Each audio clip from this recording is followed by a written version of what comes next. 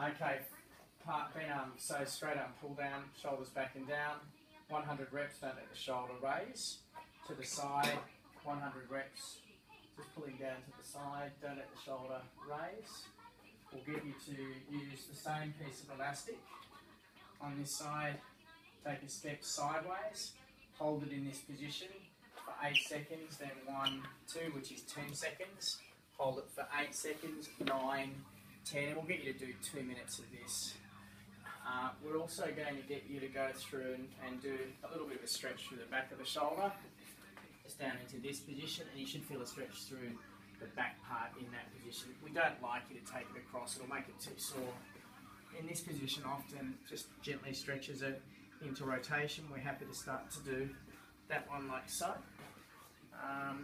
And that's the start of your basic rotator cuff program. Thanks.